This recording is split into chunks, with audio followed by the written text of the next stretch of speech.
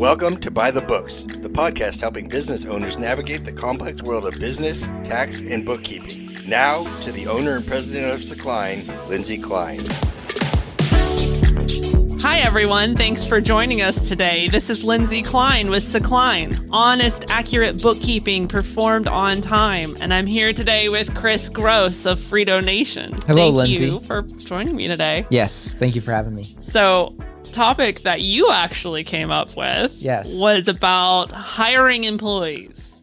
What to look for, how to do it. Yes. Is that kind of what you had in mind? Yeah. So I'm trying to put myself in your shoes. This is a big deal, hiring employees. This isn't like if you've got some kind of management job in a company and you're hiring somebody and you're just handing responsibilities over to them. They don't work out, you go find somebody else. I'm thinking as a business owner, when you hire somebody, you are cutting out a big chunk of your business. Yes. This isn't somebody else's business anymore that you're handing over. Right. This is your business that you are putting in the hands of somebody. And so I can imagine you probably felt this way, and I can imagine other business owners are thinking the same. This is a big deal. This makes me a little nervous doing this. So I just wanted to pick your brain. What are some tips? What are some things you look for when you're hiring an employee? Which is something that I actually am working through and am in the process of doing. Yeah. So I just hired my 8th employee. Wow. And so this is a work in progress. My process now is different from when I started. So I'm learning, right? Yeah. So hopefully I can help other business owners kind of work through what I've learned. And especially in my industry, we do bookkeeping. We see people's confidential, personal information. I can't get this wrong. So the hiring process is so important. So background checks goes without saying. And I think that's important, especially in our industry. Must do the background check, right? So that's just base level. Most employers do that. But then beyond that, you've got to have the right fit. There might be someone that is a genius, exceptionally good at their job, but just simply is not a good fit. And there's a lot of reasons why that might be the case. So it's not just about skill set. It's not just about experience. It's not just about education. Even if all those boxes are checked, it just may not be a good fit for your company. So a large part of my hiring process is figuring out, do we get each other? Yeah. Yeah. Is what your priorities are in life, does that align with what we're doing? Yeah. Are the values of this company and of me as an owner, does that align with your values? Because having a misalignment there is just going to cause frustration on both parts. So, and on that, real quickly, I've been part of both throughout my career. I've had very good working cultures, very good, that kind of working relationship with people around me. One right now, Frito and I work so well together, and I think it's so important to be able to work well with somebody and be able to butt heads in a good and a respectful way. At my last job, we had that. We had such a great culture where I was. But I've had a boss in my past where the culture wasn't there. The fit wasn't there. It was almost painful to have just regular conversations with each other.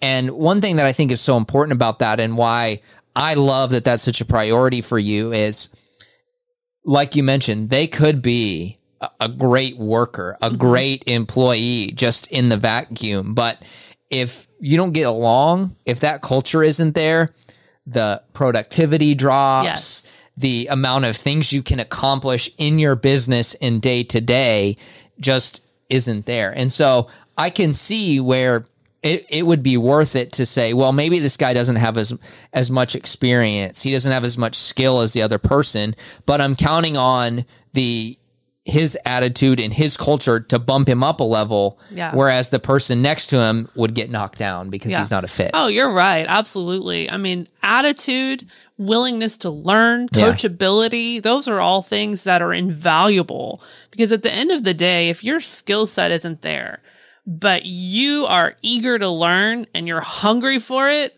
that's going to get you well beyond the person that has all the experience, but really doesn't want to learn. Not very coachable. It's definitely invaluable to find that kind of person. And we've talked about this on a previous podcast, but it almost goes to that scarcity mindset again, doesn't it? And so that's something that you would have to avoid. Have you had any of those problems where you've been through the hiring process, or maybe you've seen it before you were a business owner, where those mindsets didn't match up and you could tell pretty quickly that, hey, this is not going to be a good fit? Yeah. Oh, yeah, absolutely. I mean, a lot of problems that I've seen where there's employee drama, may or may not involve the boss. Maybe it's just with other coworkers. There's just a misalignment of values a lot of times.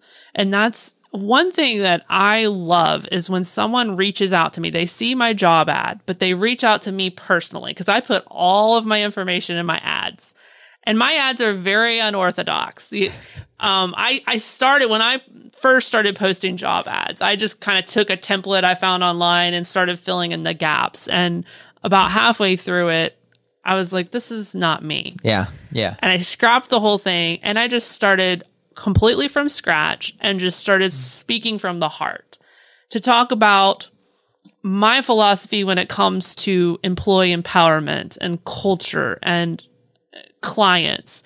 I have always dreamed of having a company that was as much about employee empowerment as it was about service to clients. And in practice, not just here's our culture statement, but actually a company that practiced that. Bookkeeping is just our vehicle to make that happen. So I talk about that and what that actually means to me in tangible, practical terms. For example, whatever my employees' goals are, I want to help them achieve that. Their goals become my goals. And so I talk about that in my job ad. Whatever it is you want to do, even if it's to open your own bookkeeping company in the same city in competition with me, let me help you. I have a lot I could teach you in that regard. Yeah. Go for it. If I have that kind of mindset where my employees know at the end of the day, I care more about them and empowering them to achieve everything that they can achieve, that's going to go so much further than me having that scarcity mindset that you referenced. Yeah. Where it's, well, I got to hold some things close to the chest. I want to make sure, and I've had employers like this, I want to make sure they don't ever go in competition with me or take this knowledge elsewhere or take it to my competition. It's a completely different mindset. When you have an abundant mindset, you can say, you know what, whether you go to the competition, you open your own competition, it's okay. Yeah. Let me help you. Empower you to do whatever it is that you want to do. Let me come alongside you. I'm going to be your team member. So I talk about that in my job ads. And this is a lot of my philosophy about employees is really me deciding I want to be the anti-employer, everything. I want to be the employer I never had. And I decided if I was going to work for the employer I never had, I was just going to have to be that employer. So a lot of the times when I talk about my philosophy, which, this is something I'm passionate about, a lot of my philosophy is radical. And I've had people tell me it's never going to work. What you're talking about is never going to work. And even telling me some of the things that I've mentioned that I want to do, they tell me I would never want to work for you. I could never work in an environment like that because it's radically different from what we see by and large in corporate America.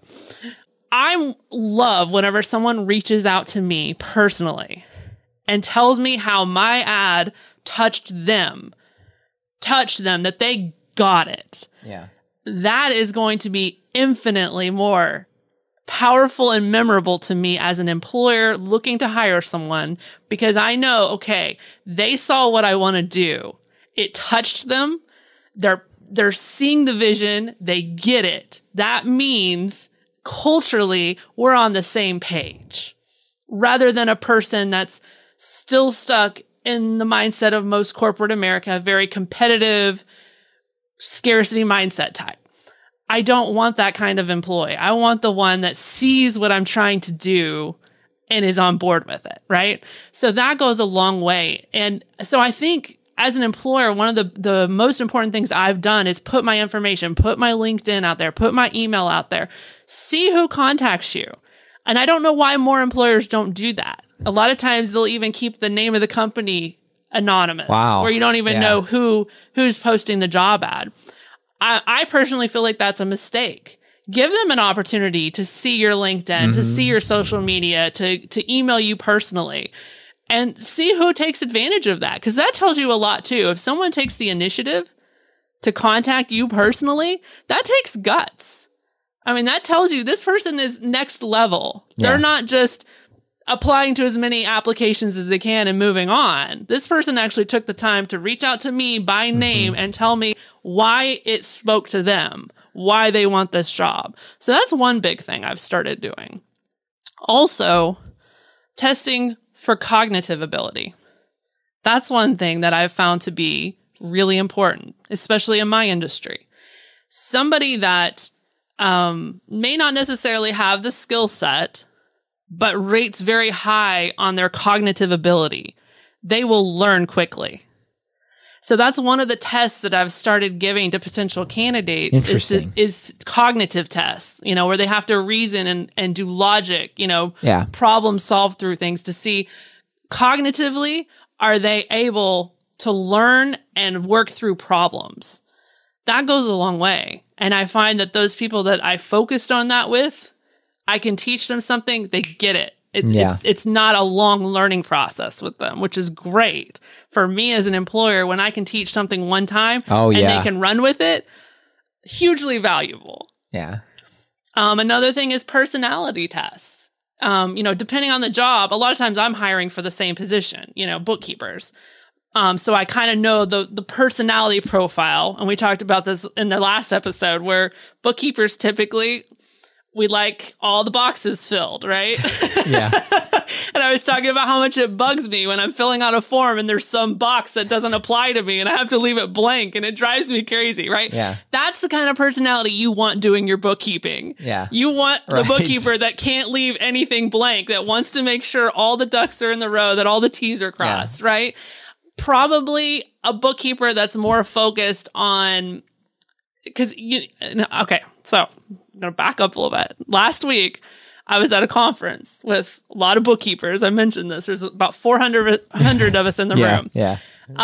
At one point, one of the speakers asked, is there any bookkeeping business owners in the room that enjoy networking, sales, marketing, that aspect of the business? How many out of probably about 400 bookkeepers do you think stood up? One. I stood up. Yeah. Because I do enjoy that.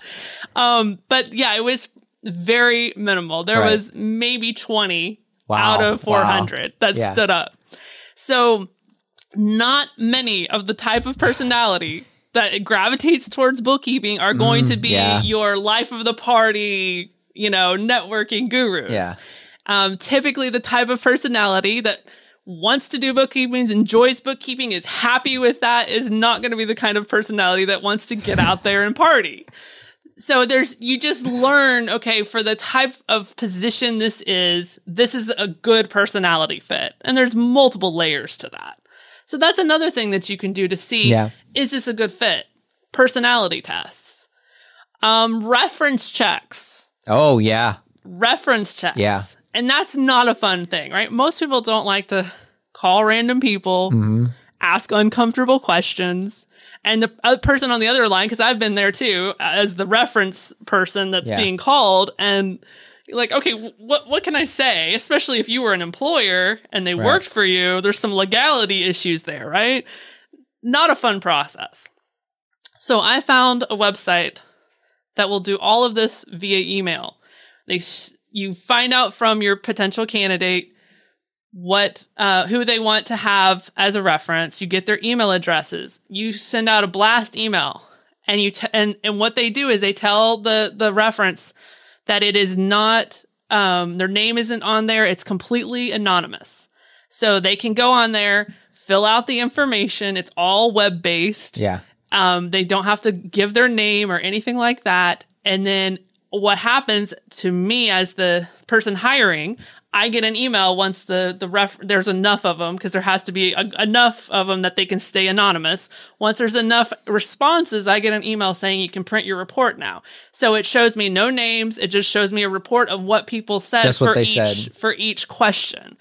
That has been great. That's awesome. Because I no longer have to have those awkward conversations, like, where you're asking personal information about somebody's work ethic and, all that kind of stuff. So that has been great. I love that tool. So that's another thing I do, just to see, and they can put as many people in that database to send reference requests. And so it's interesting to see, okay, how many people can this person come up with, and what responses do you get, And I think that can be such a big one too, because the people who are going to get good references, those are the people who are going to have the good work ethic, regardless of what my coworkers are doing, regardless of how much work I have to do, regardless of what's going on in the business, I'm going to give it, my 100% every day. And that can be such a reminder for those out there who maybe you want to be a business owner one day, maybe you're looking for a new job. Why that work ethic is so important. I, going into my first job out of college, I had listed maybe 2-3 references. It was at least 2. And when I knew about the reference thing. Hey, there's certain things they can't say. Yeah. I just thought it was, I want to see that they have names. I remember going in for my job interview, and who would become my future boss told me, I called this person and had like a 15-minute conversation with each. Wow. And so it's one of those things where I wasn't expecting that, but that's where you as a person, your personality, that comes into play. I can see how that would be so important. And if I was hiring people, I would make that such a big deal. Yes, I agree. Yeah, I think it's a very important aspect of it is finding out what other people that have worked with that person have to say. And I think that step often gets skipped because people don't want to have those conversations. Yeah. So use an online tool where you don't have to have those awkward conversations. Yeah. Another one is skill assessments. Obviously, I'm big on the assessments, right? Personality, cognitive, but skill assessments. Whatever the job is. I actually talked to a CPA recently who told me about a test that she gives all her potential candidates. And as soon as she told me about it, I was like, will you send that to me?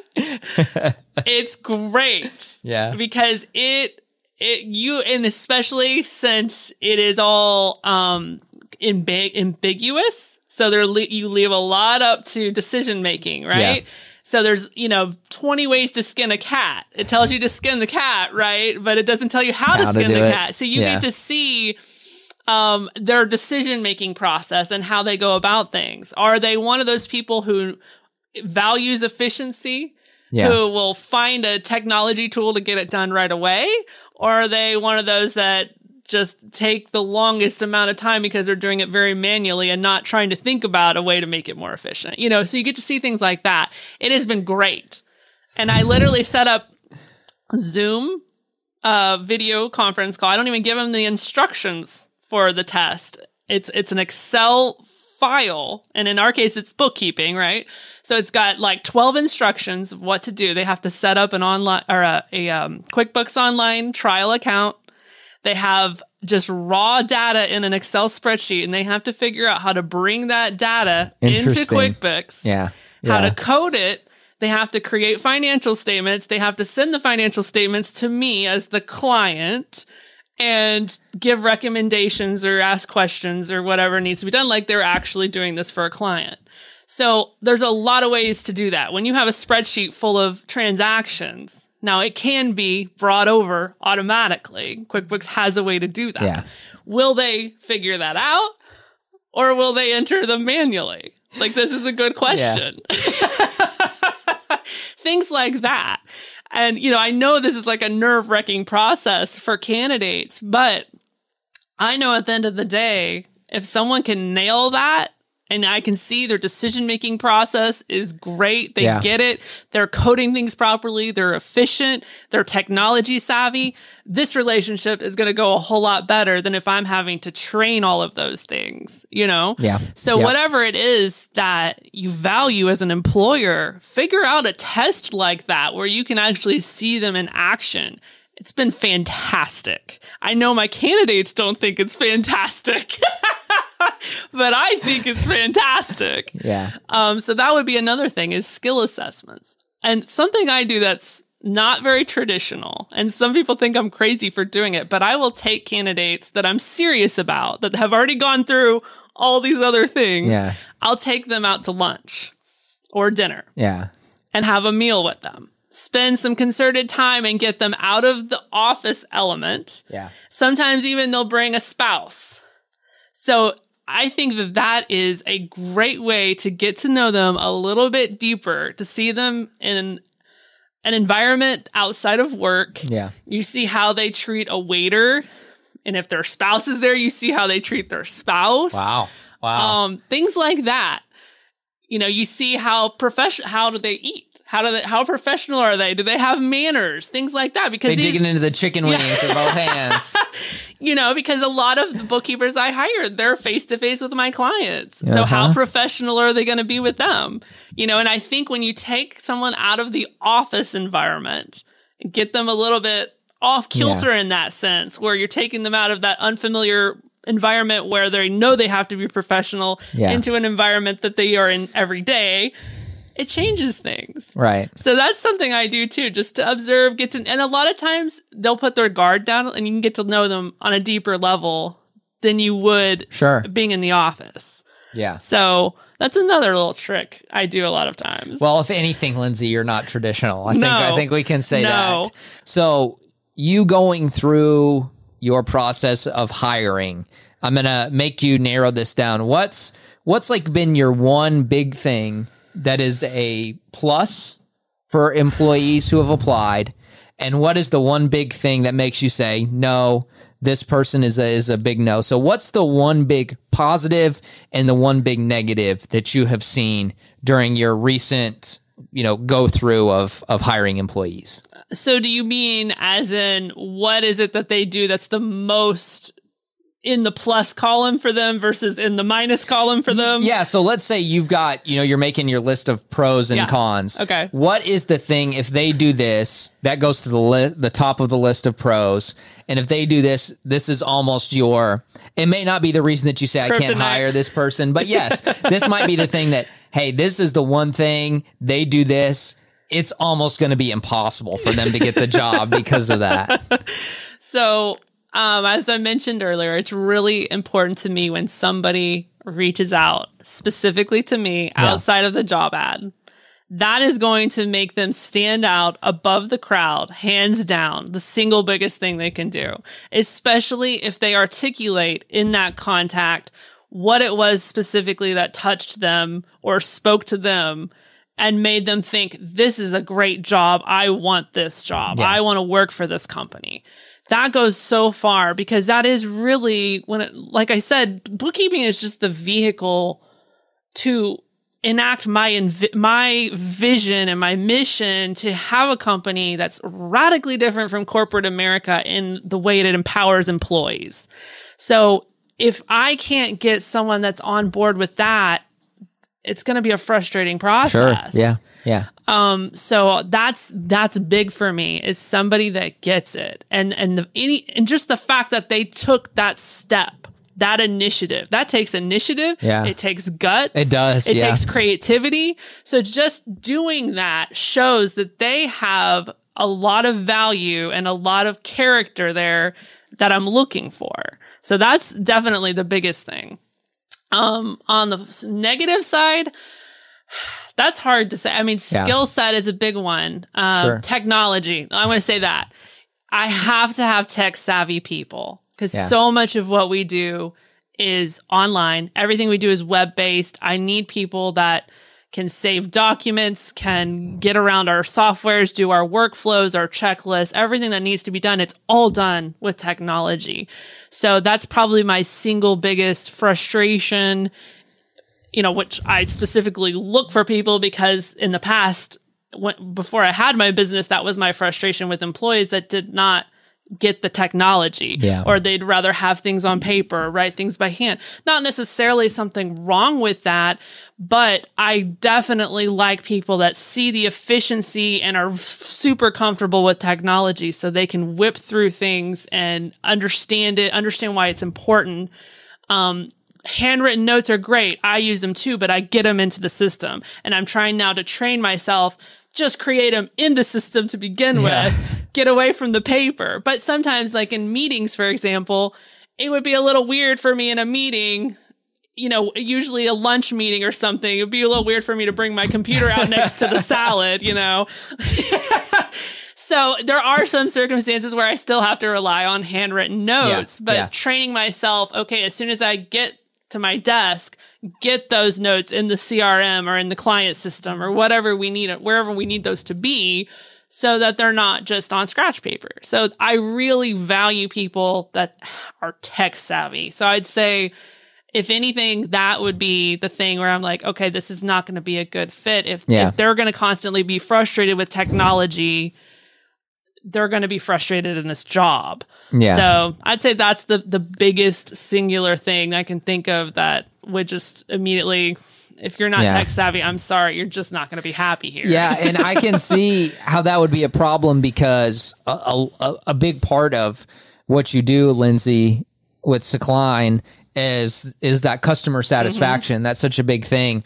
And if technology is a problem, that tells me you're going to have a problem communicating with clients. Yes. And that can lead not only to frustration on your end, as we talked about in our episode last week, but frustration on the client side. Yes. Which is something that you need to eliminate as much as possible. Yes, absolutely. And I honestly just think that so many things today have moved the way of technology. Yes. And either it was by their own doing or maybe a lot of it, COVID kind of ushered them into that was, hey, if you don't have some kind of technology aspect to what you're doing, some way to go virtual or to go online, maybe make something, web-based, it's time to catch up. Yeah. It's time to catch up. And I don't blame a lot of people who didn't grow up that way, and it's a hard thing to get into. It really is. But I can totally see how not being tech savvy would cause lots of problems, especially when such a big deal is communicating with clients. Hey, get me this. I need this. Right. That would be a problem. Yes, absolutely. 100%. Definitely need somebody that's proficient on email because we have to email our clients. We try to only do it once a week, so we're not bugging them. But, there are things, either questions we have or documents we need, whatever it is. So you have to be comfortable with that email process, as well as all the technology and software we're using just to get our bookkeeping done for our clients. Yeah. So that's a big one. And that's why I love that test. Yes. That I do over Zoom, because that'll tell me right there how comfortable they are with technology. Yep. Yeah. So that's kind of the 411 on my hiring process.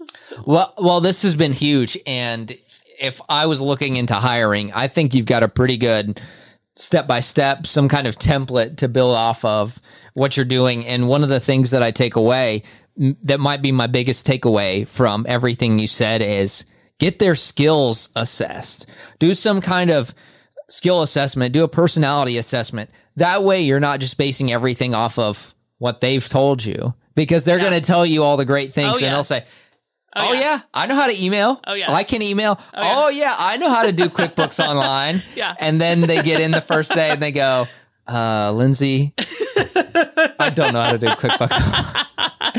Yes, so I think that might be my biggest takeaway is let them show you what they know how to do. That's exactly right. I agree. And make sure it's a good personality fit. Yeah, do I like this person? We spend more time with the people we work with than we do with our families. So make sure it's someone you like, that you actually want to hang out with, because you're going to be around them a lot. Yeah.